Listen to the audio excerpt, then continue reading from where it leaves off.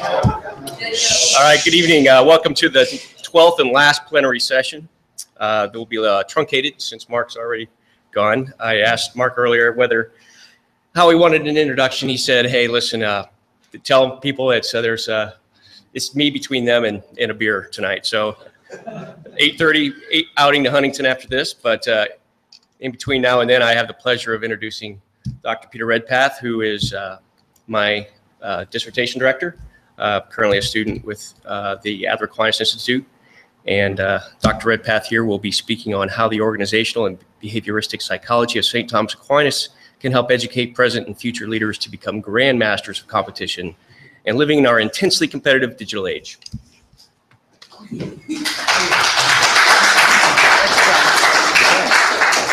Before I start, once again, if Sebastian Mahfoud and his wife are out in the audience, I wanted to extend our expressions of love and warmth to them and their family, and hope everything is going well with them. And Lois Eveleth, our colleague, had gotten injured this evening, and the last I heard was Lois was on her way back from the hospital, but she hasn't returned as of yet, and so we're all hoping and that she's fine. That being said, let me start to go into this paper that I could have given a much shorter title to, but I thought, well, might as well try to condense as much as possible of what the content is in summary there. And I hope this is not going to be nearly as long as the paper I gave the first day, but I hope it might be able to clarify some of the problems that we've been talking about recently, especially in relationship to memory and imagination, among other things. When more than 50 years ago I first started to read the works of St. Thomas, I was fascinated by his organizational genius and wondered about precisely what was the chief cause of it. While I puzzled about that question throughout these years, it wasn't until I started writing this not-so-elementary Christian metaphysics a couple of years ago, and started to do the second volume of it last year, and the moral psychology in 2016, and the moral psychology of St. Thomas Aquinas this past year too, that I started to realize the chief reason he was such an organizational genius was because at work as the first principle of all his reasoning, including his understanding of philosophy and science, or philosophy science, in his understanding, was an organizational psychology that he had synthesized with a behavioristic psychology through his reading of the ancients, especially contact with the works of Aristotle, Plotinus, the Church Fathers, and Scripture. While some members of the audience who have read the works of St. Thomas might not be shocked by my claim that his organizational genius was caused by an organizational psychology, they might be puzzled by my claim that essentially connected to that organizational psychology as a first principle out of which the whole of philosophy has been generated within ancient Greek culture was a behavioristic psychology. How could anyone seriously make such a claim? Easily. Evidence should be that I'm predicating the term behavioristic psychology analogously. By it, I don't mean univocally the same Pavlovian deterministic psychology contained in the teaching of a modern thinker like Boris Frederick Skinner, but I do mean something analogous to it, a psychology that essentially contains determinism and education through pleasure, pain, response. When I refer to the behavioristic psychology of St. Thomas Aquinas, or Thomistic behavioristic psychology, I'm talking about a synthesis of a facultative and moral psychology that St. Thomas realized had essentially generated the ancient Greek philosophical scientific mind and had reached its maturity in the teachings of Socrates, Plato, Aristotle, and Plotinus. Today, some people might call the faculty psychology to which I refer a philosophical anthropology, a philosophical understanding of the human person. While to some extent they would not be far off, strictly speaking, I don't think they'd be right.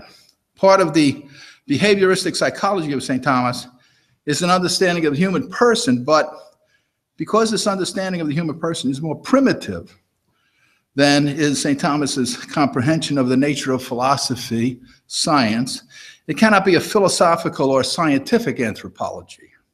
In fact, he considers philosophy, science, to presuppose a precise, proper understanding of the human person. For him, a proper understanding of the human person serves as a first principle, a principle of right reason that generates philosophy, science. We cannot be wrong about the nature of human beings and expect to be right about the nature of philosophy, science. Proper understanding of philosophy essentially involves recognizing that philosophy is a psychological act, an act of the human soul generated by harmonizing several faculties and habits of the soul to be capable of experiencing sense wonder and possess the desire and choice to satisfy it. Without that experience, in the mind of St. Thomas, and I'm reading into his mind now, no human being can become a philosopher, scientist. And properly speaking, no social group can develop a philosophical or scientific culture. According to St. Thomas, only because they had reached a stage of psychological development in which to some extent they were capable of realizing the existence of a human soul possessed of natural faculties within an organic body could the ancient Greeks come to comprehend how one human being can perform many acts, which is essential to understanding and exercising the nature of philosophy, science.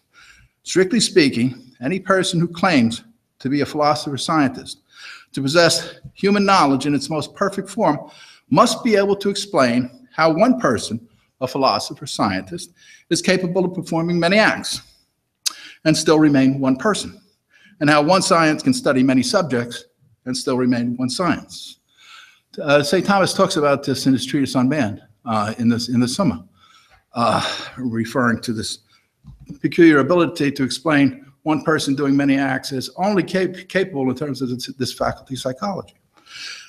Strictly speaking, in the mind of St. Thomas, no person who fails in the ability to give this explanation can legitimately make claim to be a philosopher or scientist.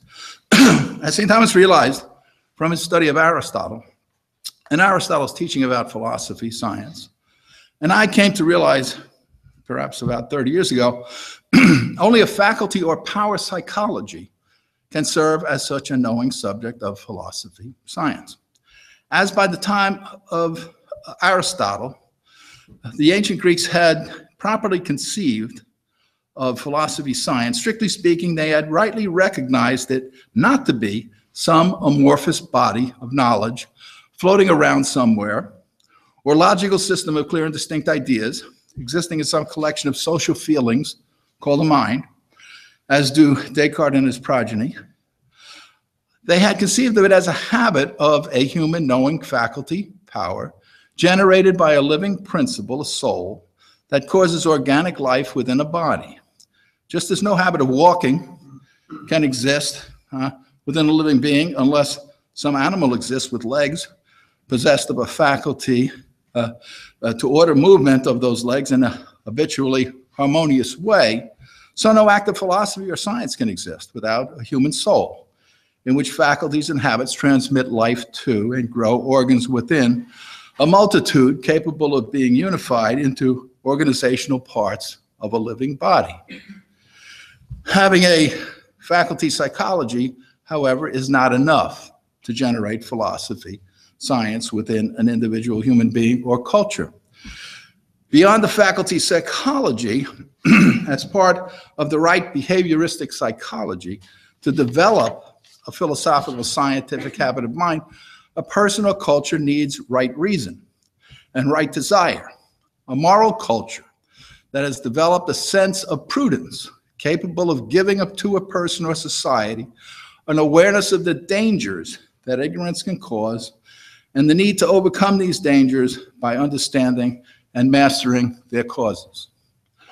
Underlying the development of a philosophical scientific habit of soul is a determinism rooted in the natural human desire to preserve and protect individual and species human life, and to seek good and avoid evil, an inclination not to remain psychologically stagnant, but really to advance the cause of human life and health by becoming psychologically healthy, or more healthy, perfect, more perfect, great as possible, a grand master of competition at living well.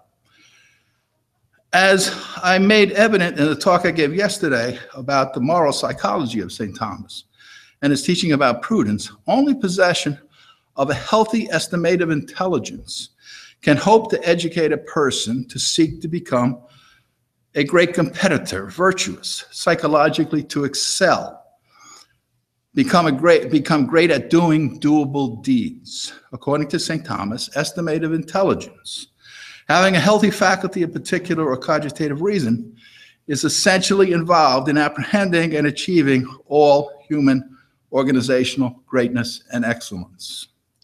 According to him, estimative intelligence plays a crucial, essential role both in practical and speculative reasoning, in being able properly to engage in induction of the nature of an organization and of its organizational unity and greatness, sense and intellectually grasp organizational first principles, the parts that chiefly hold an organization together, apprehend and reasonably calmly command and control competitive human appetites and emotions, precisely comprehend and control as much as possible the circumstances of organizational action. What I have chosen to call estimative intelligence, St. Thomas considered to be the chief knowing faculty through which human beings, one, stay in touch with sense reality, and two, sense qualitative unity, greatness, strength, excellence, health, and harmony, and their opposites within organizations and organizational actions around us and within ourselves. Considered as such, estimative intelligence plays an essential, crucial role in all acts of induction, in the ability of human beings to induce the operative principles that unite multitudes into parts of a whole, into organizations, including one's own physical and psychological condition. Estimative intelligence is the chief faculty, as Galileo Galilei appears vaguely to have comprehended centuries ago, through which we stretch the imagination so as to extend our ability to conceive of qualitatively greater things and actions and seek to advance in personal greatness. It's the chief sensory source of induction, the competitive emotions, poetic imagination, and philosophical scientific wonder. I think that, strictly speaking, without this understanding of estimative intelligence, particular reason, philosophical wonder, as well as poetic imagination from which it first arises, cannot exist. The reason for this is chiefly because of all external and internal sense faculties, when perfected through possession of prudence, more than any other sense faculty, estimative intelligence keeps us in touch with the whole of reality and constantly provides us with an accurate assessment, self-understanding of the qualitative health and strength of our faculties, our personal strengths and weaknesses. Strictly speaking, without it, no sense or intellectual faculty keeps us in touch with sense reality. And once we become unmoored from sense reality, the human imagination and sense memory can no longer serve the human intellect as accurate measures of the difference between appearance and reality. Well, many students of St. Thomas are to some extent aware of his teaching about the external senses. Beyond some knowledge of his teaching about the common sense, few have much awareness about what he says regarding cogitative or particular reason, what in brute animals he calls instincts or the estimative sense. For those unaware, now this conference has been a good time to start to learn about it. According to St. Thomas, apart from the 5 commonly recognized external senses of touch, taste, smell, hearing, and sight, all higher forms of animal life and human beings possess 4 internal sense faculties: common sense, imagination, estimative sense, in humans, particular or cogitative reasons, and sense memory. About the common sense, St. Thomas tells us that among other things, it enables us on a sense level to distinguish the difference of the act of one sense faculty from another, to know, for example, that what we are hearing and the faculty of hearing differ from what we are seeing and the faculty of sight. As a storage facility, or what he calls a thesaurus of common sense, St. Thomas maintains that we human beings possess a faculty that he calls the imagination. By this, St. Thomas does not mean a faculty that stores pictures. As far as I understand him, he means a psychological power that houses our prior knowledge of individual sense events. It resembles what today many people would call memory. It stores knowledge of particular sense happenings that we can recall when not being activated by an external sense stimulus, or we could also. As distinct from the faculty of imagination, St. Thomas identifies another internal sense faculty that he calls sense memory, differing from intellectual memory, which he distinguishes from intellectual memory. He calls this faculty the thesaurus of the estimative sense. By means of it, he maintains that higher animals and human beings store sense knowledge related to the natures of sensible things regarding their utility or lack of utility, their safety or danger, qualities that can help or hurt an animal as the sort of animal it happens to be. For example, the estimative sense of a sheep tells a sheep that a wolf is of such a nature that's dangerous to sheep. Hence, according to St. Thomas, the sheep instinctively avoids wolves, not because it dislikes the color of wolves. It does so because it immediately knows that wolves like to eat sheep and that it's a sheep.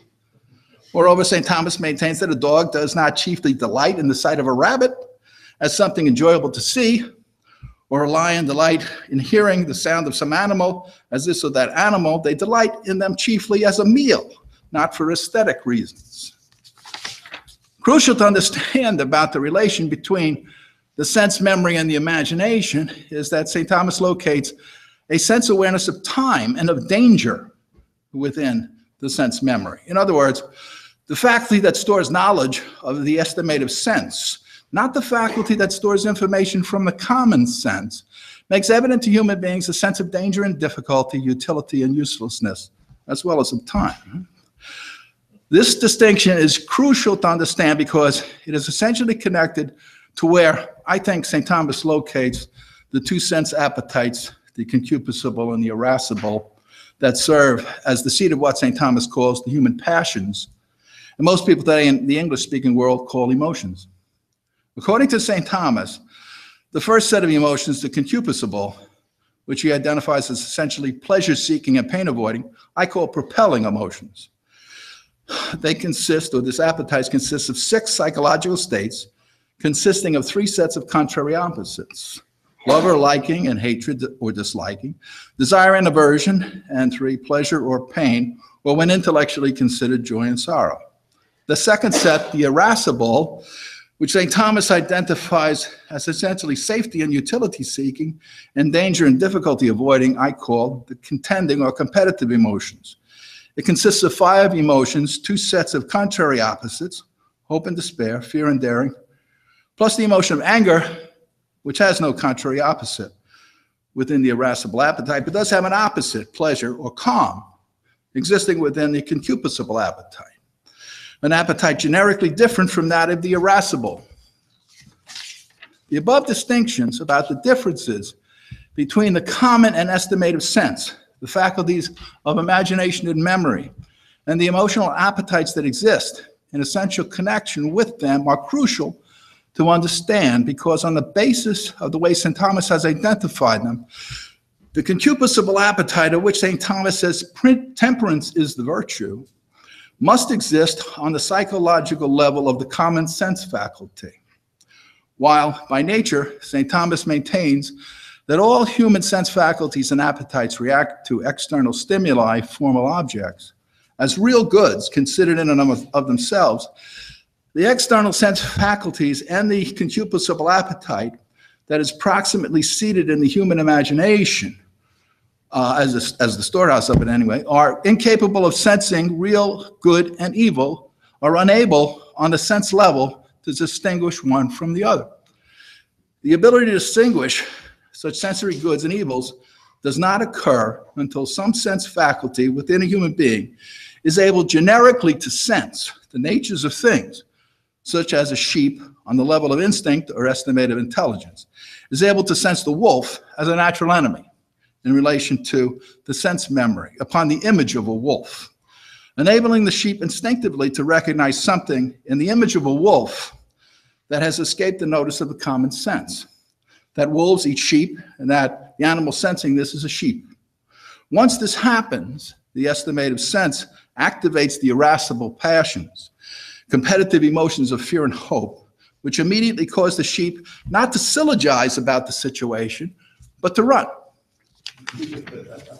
While the passion, unless it's a British sheep maybe, while the passions of fear and hope are also located in the irascible appetite of a human being, in contrast to a sheep, when confronted by a situation of danger under the influence of the moral virtues of prudence and courage, a human being might pause to syllogize, deliberate. One reason this is the case is that because the human intellect is operative within the estimative sense of human beings, unlike other animals, human beings have the ability to recognize a distinction between real and apparent goods. According to St. Thomas, because they lack an intellectual faculty, a particular reason that intellectually communicates to a human being that what is being sensed as good or evil is really good or evil, all non-human animals consider all sensible goods and evils to be real goods and evils. Only human beings, only human animals are animals capable of drawing a distinction between real and apparent goods.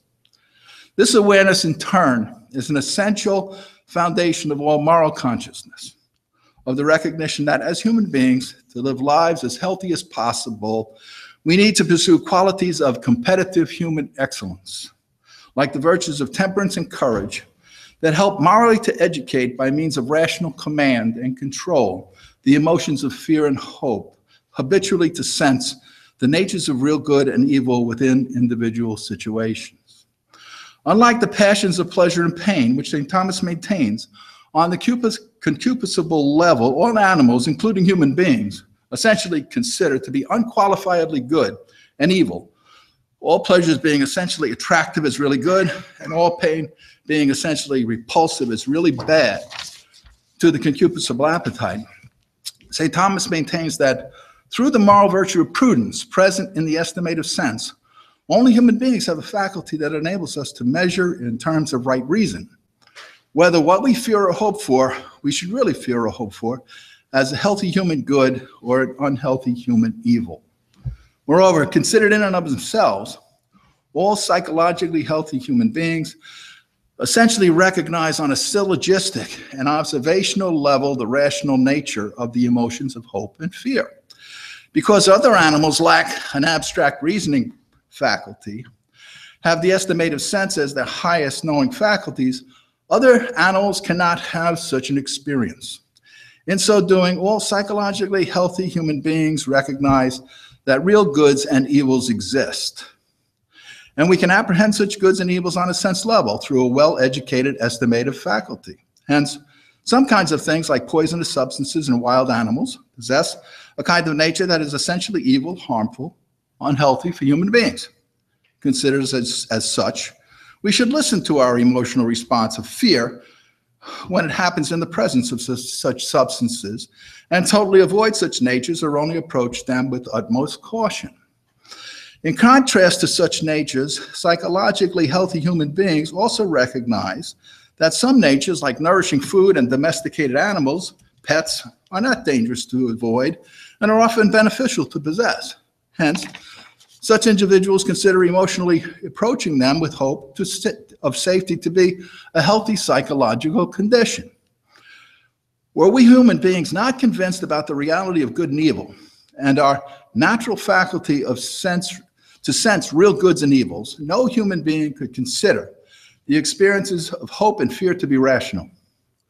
If no real goods and evils exist, the sensory experience of fear and hope and the rational conviction of the reasonableness to experiencing them would be as irrational as would be the claims that cardinal moral virtues that rationally justify such goods and evils like temperance, courage, and justice exist. In other words, if you deny the reality of good and evil, you're eventually going to deny the reality of hope and fear, as well as courage, honor, and all those virtues connected with them. Such being the case, since recognition of the reality and reasonableness of moral consciousness first arises on the level of the estimative faculty, with the prudent conviction of the reality of sense, good and evil, crucial to moral education for all human beings for all time is to have a well-educated estimative sense. This becomes a primitive first principle for philosophical reasoning, among other things. Indeed, according to St. Thomas, the whole of moral education is concerned with education of the estimative sense, particular reason, through temperance, or proper, or what he calls healthy pleasure. For that education to be possible, as Plato, Aristotle, and St. Thomas realized, human beings must possess knowing and appetitive faculties of an intellectual human soul, in which moral habits and cardinal moral virtues like temperance, courage, justice, and prudence, what Plato and Aristotle refer to as higher and lower parts of the soul, exist. For without the existence of such facultative parts of the soul, no proper subject of moral education exists that can be perfected through the habitual exercise of human choice under the direction of right reason and right desire, and what eventually St. Thomas will call, beyond right desire, right pleasure. Hence, according to St. Thomas, not even having right desire accompanying right reason is enough to be perfectly virtuous. Beyond right desire, to possess the virtue of prudence and perfect moral virtue, a person must actually experience right pleasure in making right moral choices. Consequently, a person who experiences psychological pain, discomfort, difficulty doing a morally good deed, making a morally right choice, doing a courageous act, in no way acts virtuously. All virtue facilitates performance of facultative good acts, and in accord with the faculty being exercised, makes its possessor the faculty good. While this is especially so in the case of moral virtue, to some extent, it's also true of all productive arts and practical skills in performance arts. A person who doesn't love doing a job well done lacks the qualities of a serious professional and complete and perfect possession of the habit being exercised. This is so true that toward the end of his commentary on the Nicomachean Ethics, following Aristotle, St. Thomas goes so far as to identify happiness with the virtue of perfect pleasure, and to agree with Aristotle that to contend human happiness does not consist in a life of perfect pleasure is ridiculous, absurd. While this sort of identification might incline a person to accuse Aristotle and St. Thomas of reverting to a kind of moral or ethical hedonism, even moral relativism, nothing could be further from the truth. To prove that to be the case, St. Thomas makes a distinction between perfect and imperfect pleasure, and the sort of pleasure that accompanies exercise of perfect virtue. Whether talking about perfect or imperfect pleasure, St. Thomas does not identify the pleasure pursued by a healthy concupiscible appetite, or by the human will to be that of the many and the incontinent, that kind of pleasure that they pursue, that they tend to identify pleasure with, a process of satisfying desire, like a thirsty person gulping down a glass of water. Instead, he identifies pleasure with a state of unimpeded rest in the good, a state of intellectual enjoyment in knowing that a person securely possesses an object of love. To drive his point home that such a state of pleasure must be an essential property of the virtue of happiness, he makes a distinction between two types of pleasure that accompany two types of virtue. One is the kind of virtue acquisition pleasure, a term that I'm going to try to make intelligible what he's talking about, that accompanies activities that a person performs while transforming imperfect possession of a virtue into perfect possession.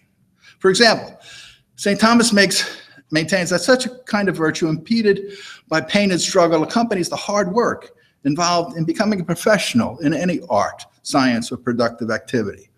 A kind of qualitatively different, imperfect, and inferior pleasure from that possessed by a grand master of an art or a science. Virtue possession pleasure, I call it. And St. Thomas claims that any of us who has ever succeeded at acquiring a difficult to achieve good habit can verify the truth of his claim through a simple act of self-reflection. According to St. Thomas, the kind of pleasure that accompanies perfect happiness is perfect pleasure, a kind of intellectual delight that only consummate professionals experience. Hence, he says, in the case of such people, science does not consist in a habit whose formal object consists in a genus divided by contrary opposites, one of which is imperfect possession of an organizational good. The reason for this is that a person on the top of his or her game does not tend to fail. If failure happens, it tends to be due to external conditions beyond the control of any consummate professional, not due to the qualitative condition of the professional's psychological condition.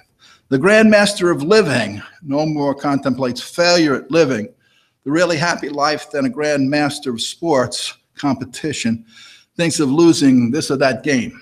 According to St. Thomas, only a life of contemplation lived among a community of morally virtuous friends can provide such a happy life, because only a contemplative community of morally perfect friends, one that chiefly pursues perfective good of the human soul, not useful goods or bodily pleasures, can generate the moral conditions for perfect human happiness.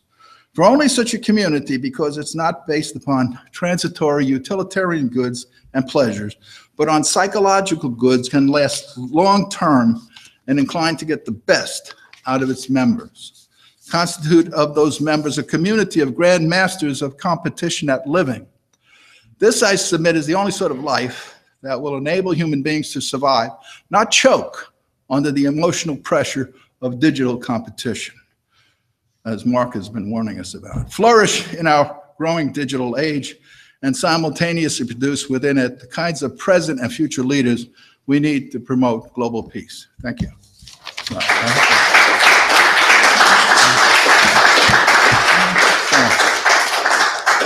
I'll be happy to entertain some questions if you have them, or if you don't want me to stand in the way of your beer, you know, we can. Yes, but what is the Do you want? do you want it down? Yeah, and you can turn. What is the difference between your description and the view of the British empiricists? Well, the British empiricists don't tend to accept the existence of facultative publishing.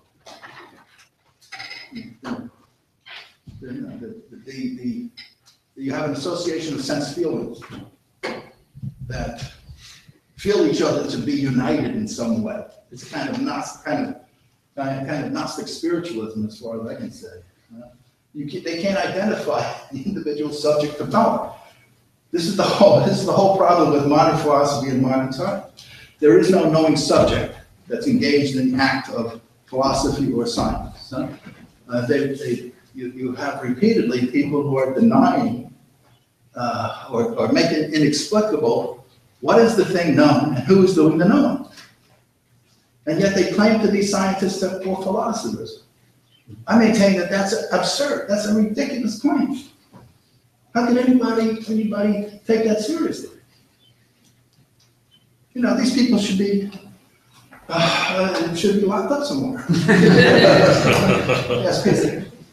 Well, of course, the modern philosopher of science, like philosophy, will say, come on, you've got to identify cognitive faculties in some part of the brain. Okay? So where is this estimating or cogitating? Well, some might. I don't know of anybody who necessarily said that.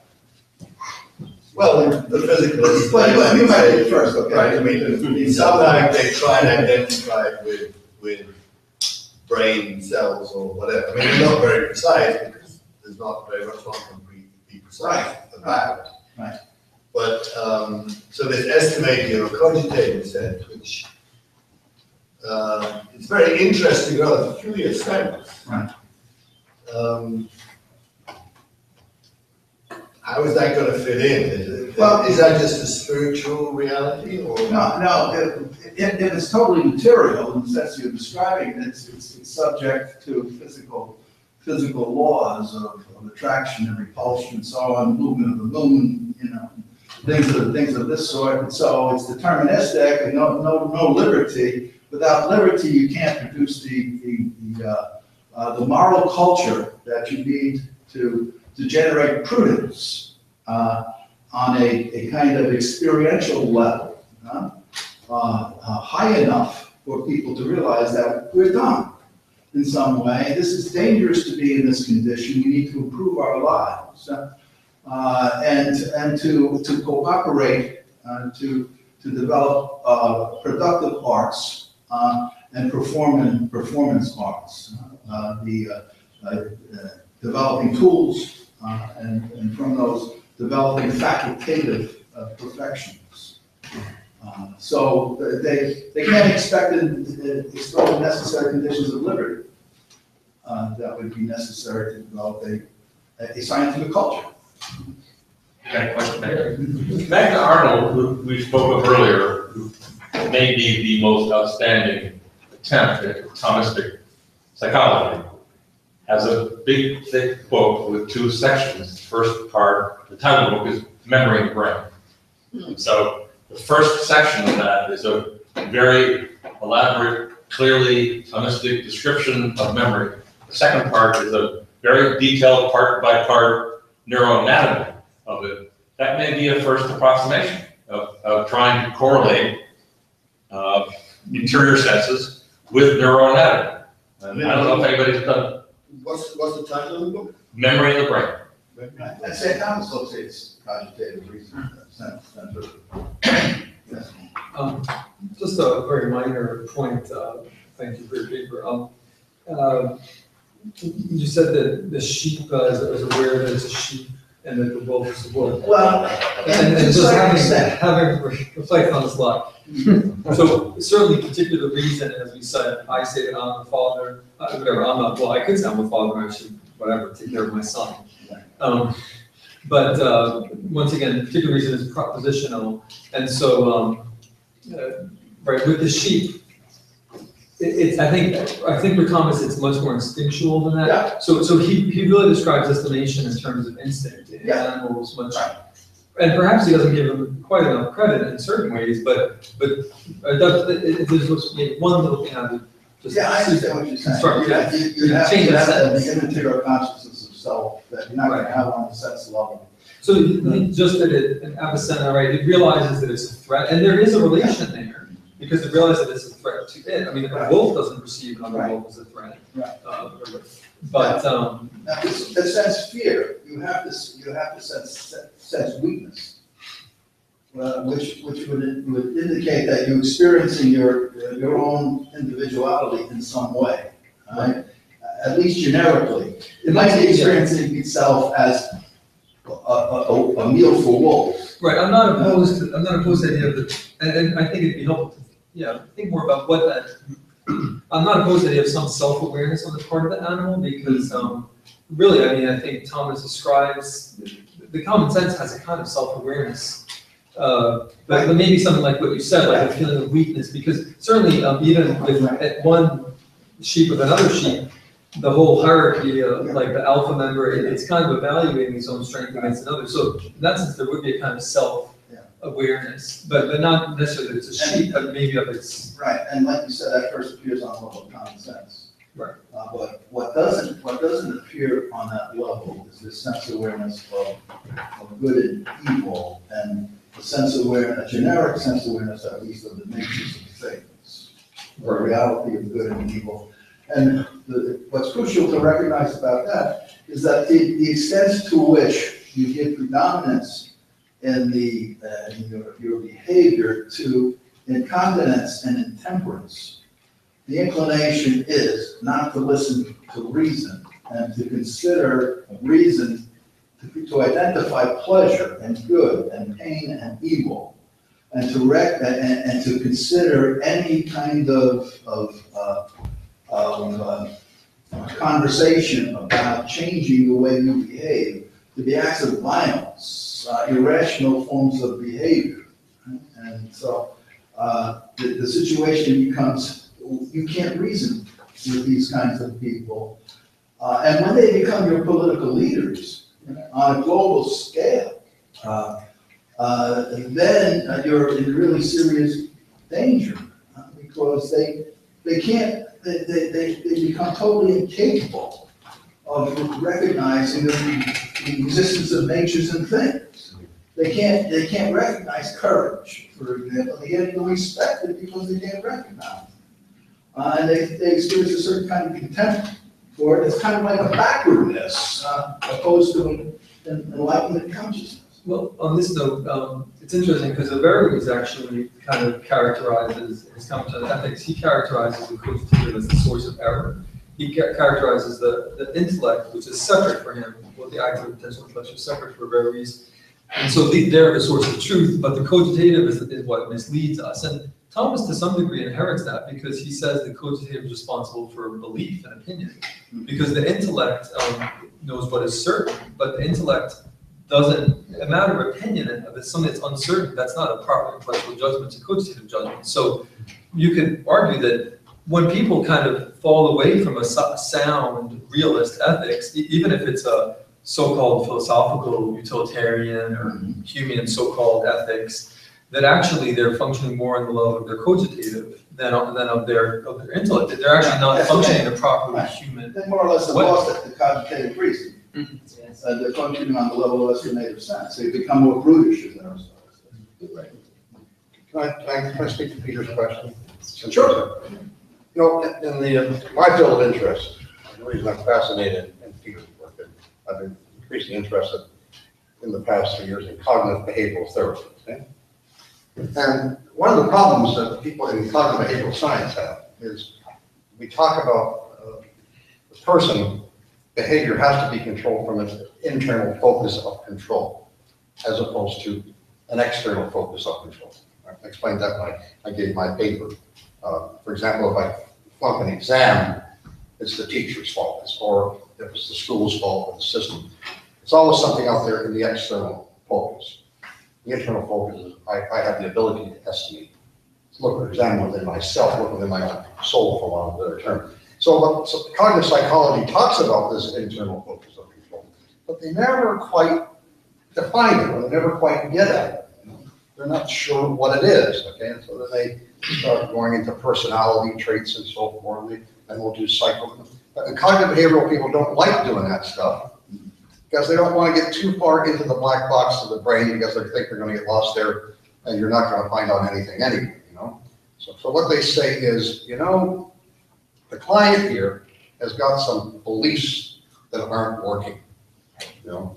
He estimates the world the wrong way if I talking in terms of Peter's language. So I think what Peter's coming up with here, as I've worked with him, is very important, at least for me, in the work of cognitive behavioral therapy or cognitive behavioral counseling, okay, because it helps me define and have some science when I'm talking to other colleagues in cognitive behavioral therapy, is my definition of what is the internal locus of control in the person, which is increasing over the years, an estimated sense, increasing your habit of prudence, and increasing your habits of good practical reasoning, which people don't, that's why people, you know, are crazy. You know, they're bad problem solvers. That's in cognitive behavioral therapy, okay? You know, why am I so messed up? Why am I doing neurotic and sick? You don't solve problems well. And so it's very invaluable for me because it helps me define what I would call the internal locus of control in the person. And if I don't, you know, I'm not able to control that, if I don't have an internal focus of control, I don't see myself as a valuable person of worth. And I think too, St. Thomas talks about the concupiscible and irascible appetites, but he never, I haven't found anybody explicitly identifying the locus of the concupiscible appetite on the level of the common sense, being immediately reacting to what's present in the imagination. And I think once you make that distinction, right, and that it immediately is reacting to that, and that's why you can't make a distinction between real and apparent good, and yet it is inclined to listen to the irascible appetite, and the irascible appetite is in contact with reality through sense memory and the particular reason. Then you have the foundation for moral consciousness. I didn't understand the idea that the intellect can't be false. That doesn't sound. What, you said the intellect. This is a Vermes idea? Well, so Aristotle says that the concepts are infallible as such. And so Aristotle says there can be falsity in judgments. The question is, if you have concepts that are sound, how do you get a false judgment from sound concepts? So if I have a sound concept of a human, how do I say humans aren't rational? That would be a problem. The way that Aquinas solves that problem is by saying that, well, the way that Vermes solves that problem is by saying that if you say humans are not rational, you're not using intellect at all, you're using cogitative. The way that Aquinas solves the problem is by saying that if you say humans aren't rational, this is the De Veritate, question 1, it's like Article 10 or 11, is there falsity in intellect? He says you're just putting together things that shouldn't be put together. So you have two different solutions. I think Vermes doesn't really work because for him, I don't think it's entirely ascribable to the cogitative. One instance where you can see a false judgment in a pure intellectual being is the devil. So that kind of shows you that you do have falsity even in intellect. So the idea that intellect can never be false, that's an Averroistic, rationalistic claim that Aquinas does not agree with. But I was just kind of bringing that in relation to the points that Peter is making. Yeah, so I don't know if you noticed, because I was presenting obviously novel material. Right. The presentations I made today have never been made before, not just to this crowd, but to anyone. And so I don't know if you noticed in that, there were a number of people in the audience who were trying to apply morality to what I was saying. Mhm. Is that good or evil? And I kept resisting that. I'm partly on behalf of McLuhan, who.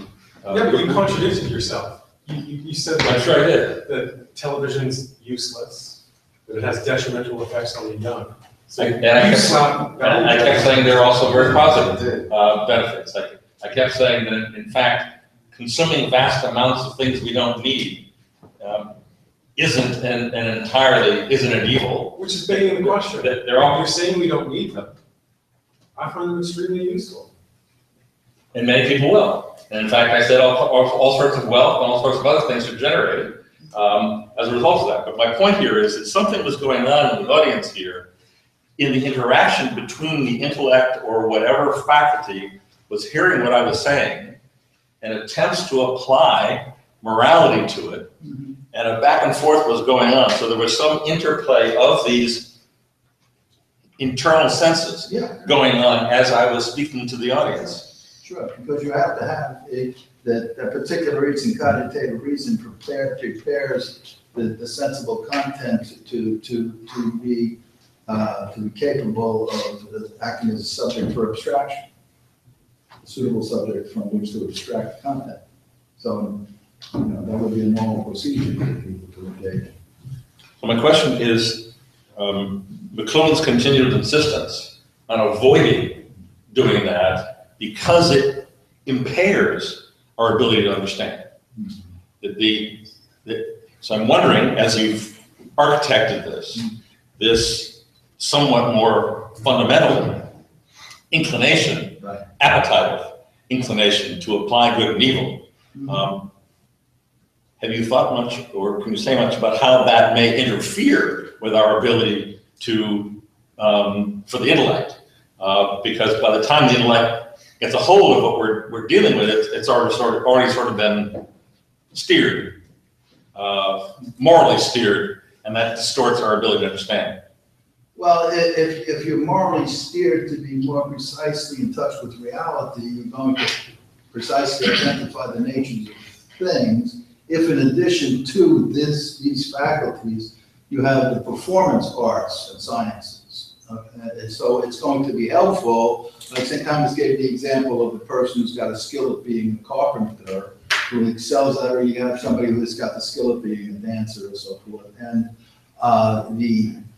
if that person is possessed of prudence, that person is going to be engaged in good habits of health that will tend to promote the career, the life. But if a person becomes, is a great athlete or a great a performer, a great professional in some field, and they become drug addicted, then that's going to impair. That's those are the 8 circumstances that surround the performance of any practical activity. The practical activity has those kinds of 8 circumstances that's multiplied by the moral culture that corporations recognize they exist within.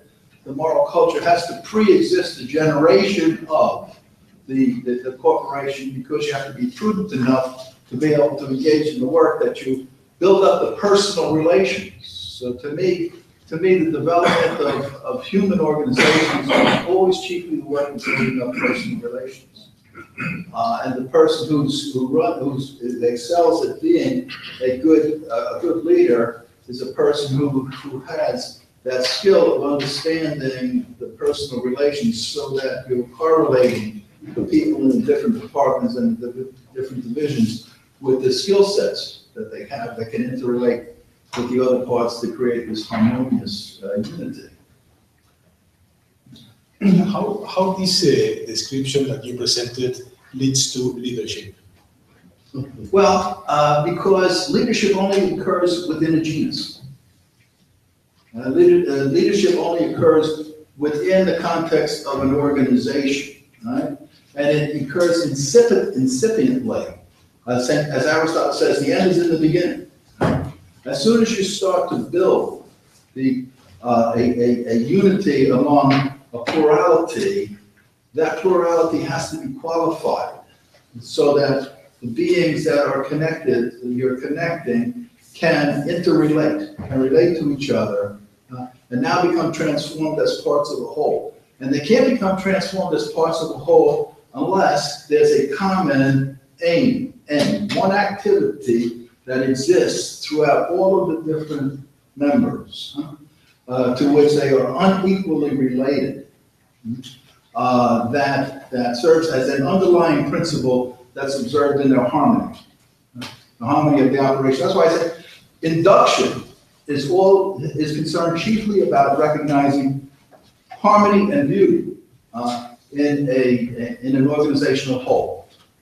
A person who has a good sense of familiarity, and this is the sense memory, for example, in the estimative sense, can walk into an organization, right, and just take an instant look at it and say, this place is falling apart.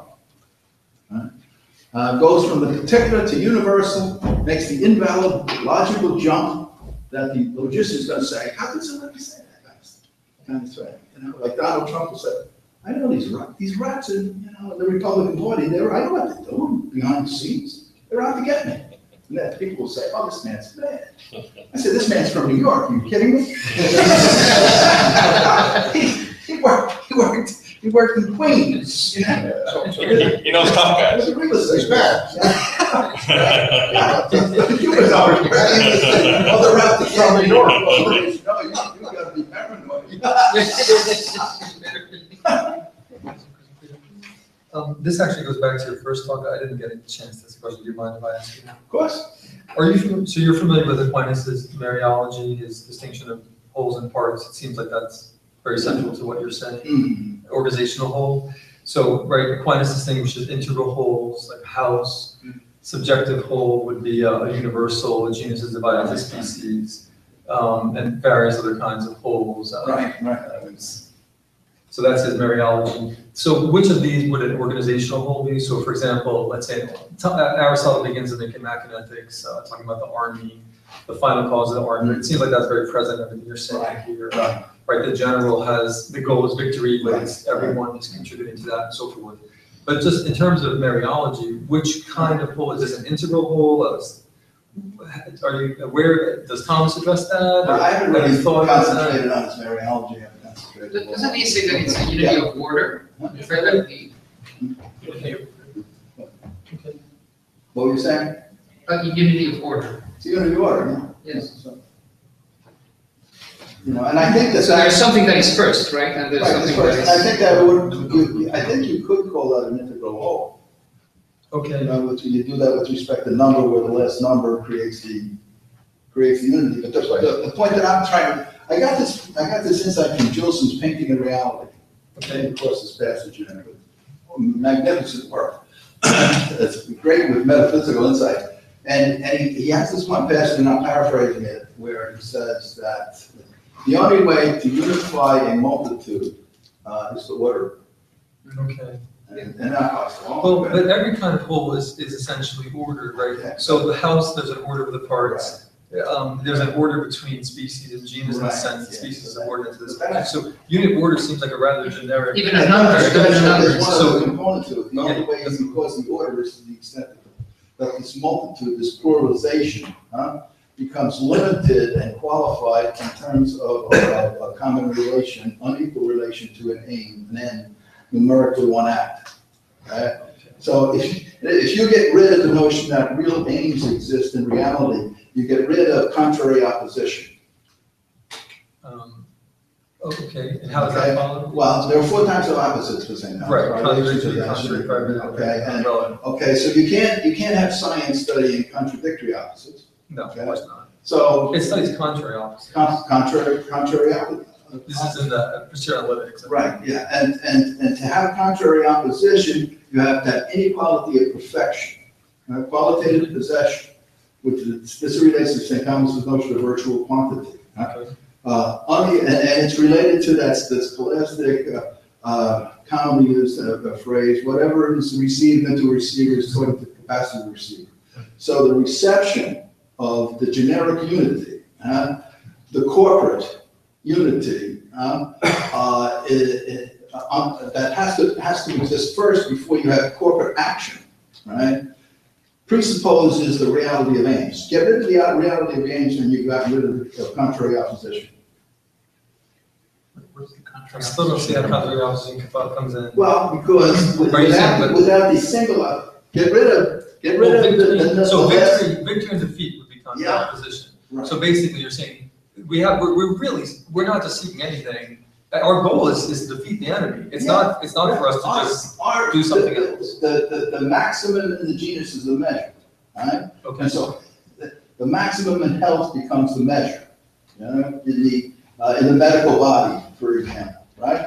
Get rid of health, get rid of medicine being related to health. There is no such thing as real health. But this is exactly what the postmoderns want to say, Yes, is that nothing is ordered, nothing has a proper that's order. right. That's right. So, but that's what postmodern philosophy Yeah, that's serves, right. very, Yeah. very Or clear. it's really postmodern philosophy. It's not meant to be postmodern. But, Okay. so the reality of aims is the necessary, I think Aristotle came up with the notion of substance and the reality of aims simultaneously. And contrary opposition. You know, a light bulb went on in his head, and he said, when he recognized final causality and the dominance of final causality, it gives him the notion of contrary opposites. That gives him the notion of inequality of perfect possession, of unity and action. And you can have a hierarchy of sciences qualitatively related, and corresponding to that qualitative relation of different organizational wholes, you have habits that start with conceptual abstraction and conclude in judgmental abstraction. And just one thing I would just add, I mean, you have a hierarchy of sciences, but also, of course, a hierarchy of arts, because if you're talking about organizational unity, Right. you're talking about art as well. I mean, Absolutely. the military it's an art, it's more than a science, because it is a And practice. that comes from the fact that those arts have to come first. For Aristotle, it's the In the productive order arts of, that presuppose in the the- performance arts.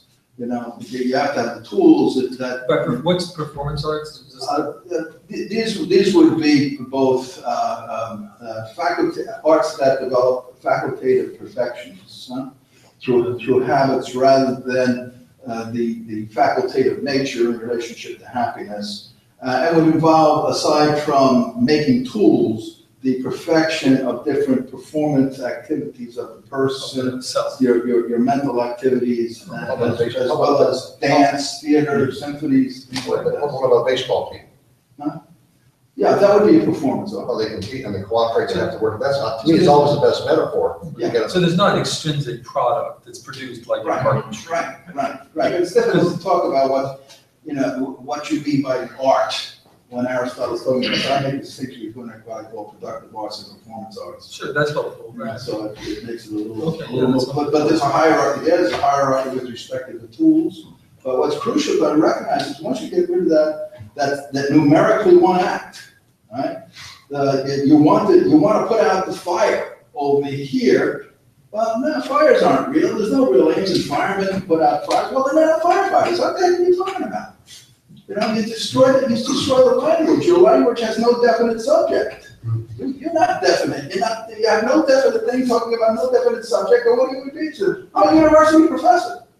Can I say one last thing on that same from your previous talk? You say Aristotle speaks about a right limit of pleasure as determining habits.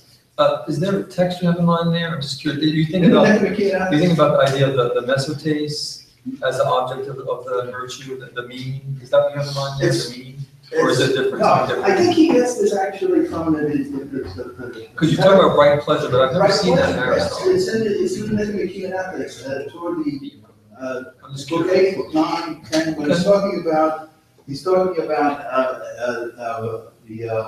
happiness and arguing against some of the I think it was Platonists who were maintaining that pleasure could not be united with happiness, and some of them were identifying pleasure with a process. And he said, well, no, pleasure is not, that's an inadequate pleasure, even on the concupiscible level, because real pleasure is unimpeded rest and the enjoyment of what you consider really good as an object of love. And the notion like Dewey would come up with later on, that pleasure is actually a process. If you hold that notion, then you're going to be inclined to identify happiness with pleasure. And I think that as the son of a physician who recognized that the body tends to repel against excesses of one sort or another by generating pain in those parts where you overdo or underdo a suitable proportionate relation to qualitative receptivity of something that he recognized and transposed that this is the one reason I call this a psychology. He's a physician of the soul, right?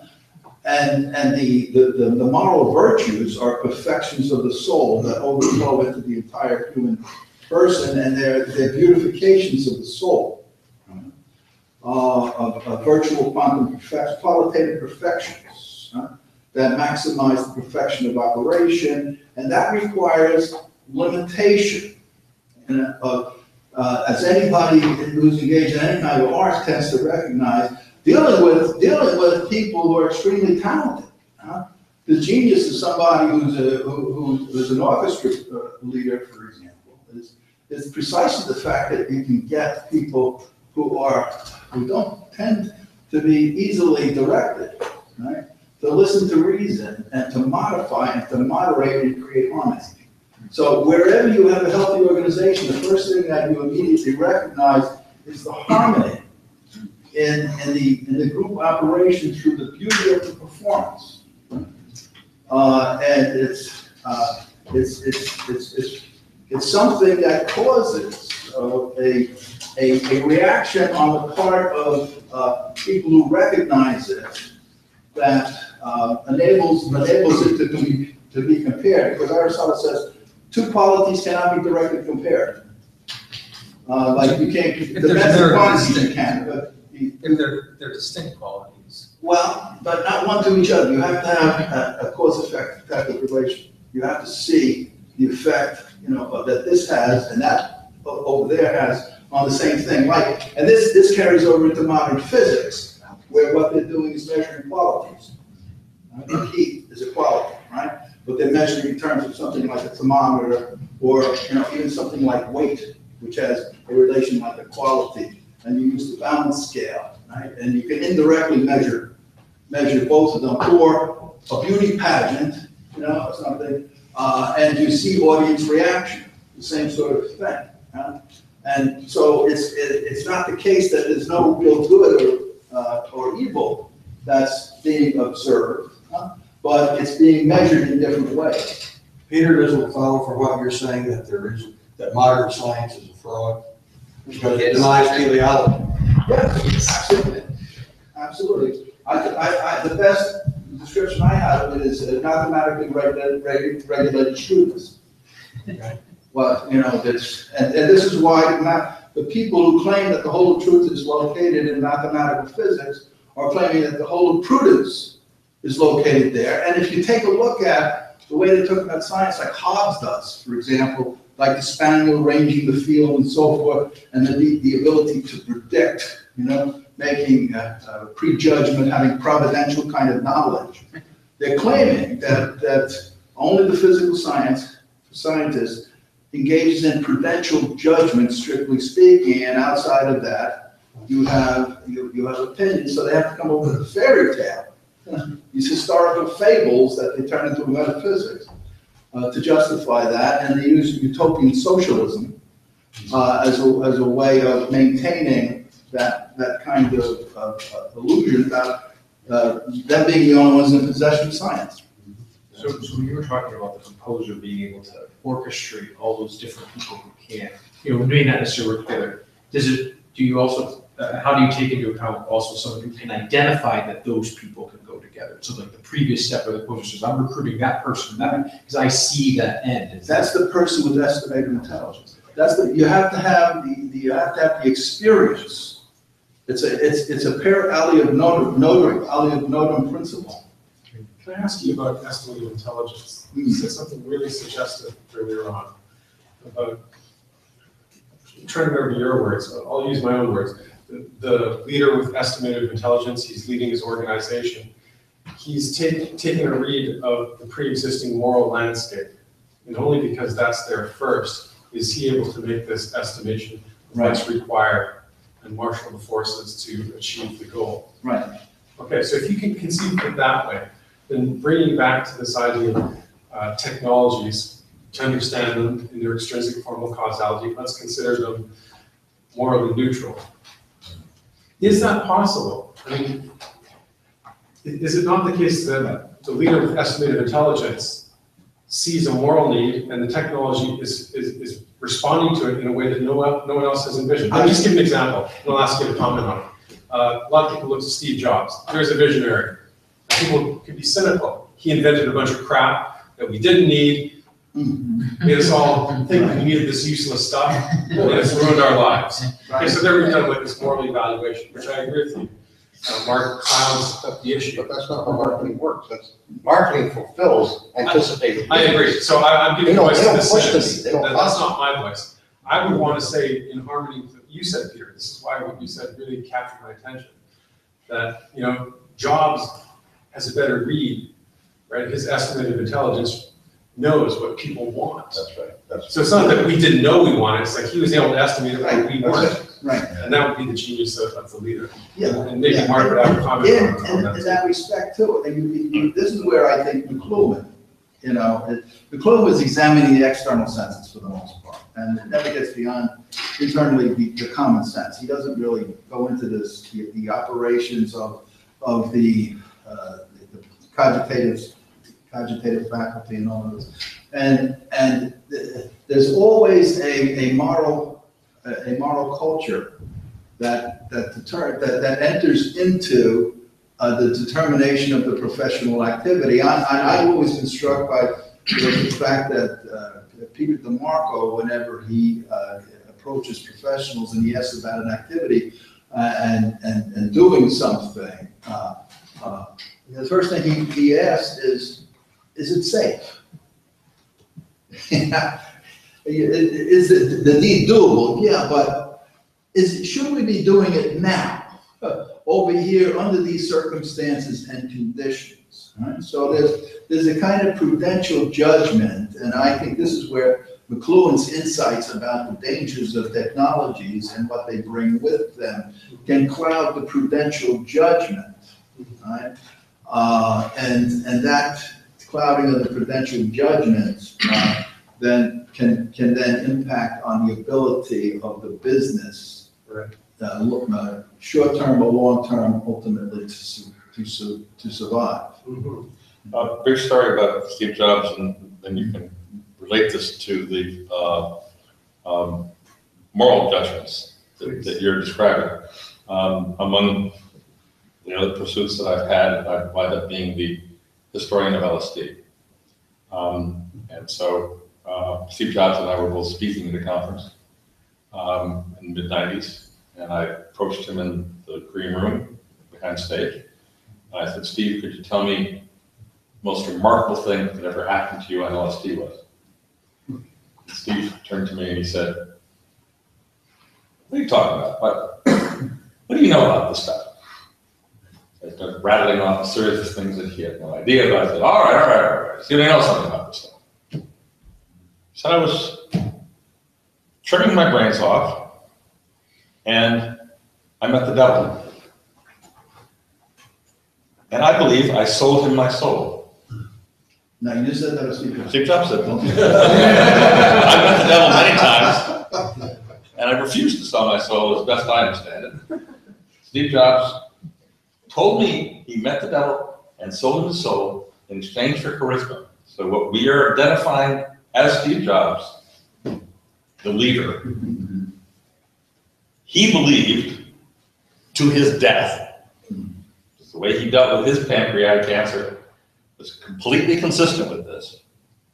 He believed the devil was coming back for him in his pancreatic cancer. And so I said to him, so I get it. Somebody hold up your iPhone, there's an apple. I said, so that little curve taken out of the apple is the devil. This is a satanic symbol, sign that you put on all of your products. And so here now take all the rest of what you know about Steve Jobs. With Steve Jobs, we're potentially dealing with demons. How do we think through the moral implications of products of that sort? Probably plenty others, but that one in particular, standing out to us.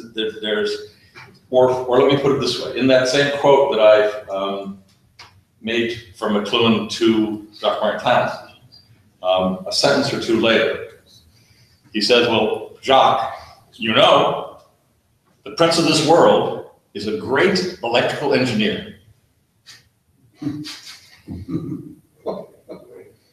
So there is not an absence of moral judgment in some of the things that McLuhan was talking about. And indeed, I'm sorry to be the first one to invoke this, although exorcisms came up in an earlier explanation. The devil's involved in many of these things we've been talking about throughout this conference. How are our internal faculties to deal with that? Grace. So the three wows as he was dying was his encounter with the devil as opposed to seeing the magnificence of his creator. My wife and I were watching the World Series, and the Royals were playing, and some of her school teacher, church friends were over, and the batters were getting up to play, and the ladies were saying, I like him because he and his wife are really good Christians. And I said, ladies, it's the talk of the night. It's the World Series final game. We're 2 runs down. I don't care if Diablo himself comes up to bat. I want a home run. So whether he had a loon or whether he was a whack job, Phil, a wonderful customer need. Even Satan can quote scripture. Here's the bottom line. There's the bottom line. That's growth, not prosperity. Even Satan can quote scripture as well. Aristotle says something close to that with respect to the incontinent and intemperate. Is everyone familiar with the text of the day model on this, on temptation? Do you recall that? I don't recall it offhand. How the devil tempts? So the Aquinas teaches, the question is raised in the day model, which is of course the disputed question on evil. I think it's question 16. It's toward the end. And so the question is raised, how does the devil tempt? And so, right, Thomas says, the devil has no access to our intellect or our will. So because Augustine taught Satan cannot know the secrets of the heart. And so he says he tempts us, and he uses the word cogitator. He says he tempts us by the cogitative power and by the internal senses. Yes. So the devil, he can't affect my intellect or my will because they don't have a material organ. But because there's a material organ now, of course, Thomas's biology or neurology is outdated. So he says he can do it by moving the sensory spirits, the galenic spirits, which is outdated. But mutatis mutandis. And he can, so for example, the devil, he says, could make you imagine maybe an image. Right. And I don't really see him affecting I don't think it would apply to the common sense, because its common sense is in a kind of direct continuity with the external senses. I think we would have to inhibit the function of our common sense by using drugs precisely. That would inhibit it. But certainly the imaginative and the cogitative. So yeah, but now I'm sure you're familiar with it. Yeah, he talks about it. It's also in the Summa as well. Right. In the Compendium Theology, when he talks about the temptation of Eve, he talks about Eve being tempted in the concupiscible appetite, and he says that the devil sought to attack mankind in its lower flank. So. But that was verbal, at least if you take it literally. So this is interior temptation, because he divides it up into external and there's external temptations of the devil, which are like from the world, for example, like things we see on television, which certainly I think is a very negative aspect of the media in our world today. I mean, as wonderful as things like technology can be, I mean, there's a huge amount of evil done to the internet with pornography and other things, and other media as well. But so there's external temptations and internal temptations, and internal temptations never go directly to the intellect. So that's a very important role for good reason. And maybe even in the incontinent man, there's that production of the wrong syllogism. Maybe that, I mean, well, that could go through. Without, that would go through the sense of touch. Where temperance, the virtue of temperance deals with moderation of tactile pleasures. But C.S. Lewis says the devil always has to appear attractive. Right. In screwtape letters, or the devil has to appear in isms, ideology, more than anything. That's where he's really successful. That's when the devil, they're having their big banquet and he congratulates everybody. We had a wonderful year. We've gone through communism, we've gone through this, Nazi, and now we're the postmodernism. So that's what the devil really works as in the isms. So. Right. It's not in the detail. The isms. So that's why we never say Thomism. Okay. Well, I don't think I can accept this Manichaean view of technology. Everything technological comes from the devil. I mean, this apocryphal story about Steve Jobs, is it corroborated by anyone else? Did he say what he said to you to anyone else? Well, I mean, there are biographies, someone else could. Other biographers have no clue. I know many people who knew Steve Jobs. As I described this, they've said to me, that sounds exactly right. And the way he behaved at the end of his life and the way he treated his pancreatic cancer could only be explained. The way he refused medicine and the way he sought out witch doctors, the occult attractions that he had. He thought the devil was coming for his juice. Just on the note, because I teach a course on angelology and demonology, and so Father Ingworth is very good on this. He has a two-volume work, which I'm crashing bread. You're familiar with Gabriel Ingworth? Yeah. His 2 books. So I mean, it's not necessarily fantastic to think that someone's under the soul of the devil. As a matter of fact, in demonology, and this is Catholic theology. This is not like fantasy. Dealing is very negative about exorcism and witch hunts. But actually, I mean, this is part of Catholic theology, and Father Ingworth, I mean, has direct experience of this. It's in the Gospels, so Dilly can be very modernistic on this. Yeah. That's another thing. But without getting sidetracked into that, so for example, John Lennon, there's a recent book that you might want to look at about John Lennon that I had read decades ago about him selling his soul to the devil. Apparently, this was in a magazine that he told one of his friends. He said, "I just sold my soul to the devil, and I'm going to be more famous than Jesus Christ." Okay, there's angelology and then there's superstition. Right. Is there But such a the thing thing is- metaphysically as a transaction where you sell your soul? Well, Like, come on, but see, this is where like a we ghost story. don't. No, it's not. This is Thomas Aquinas. Well, And this is explain scripture. So this is demonology. No, I'm not. This is demonology. So this is what we're doing. We're becoming rational. Do you sign the contract in ink? We become Well, rational. just like there How is, just like there is a pact with God. I'm talking like the church thing, you're Saturday Night Live. You don't know what you're talking about. Just like there is a pact with God. Well, and they don't know. No, you don't know your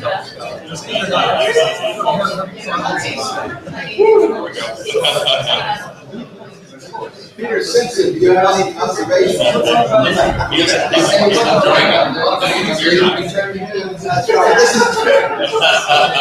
This is beer time. Speaking of spirits, I'd like to have a shot of vodka. Well done. Well done, thank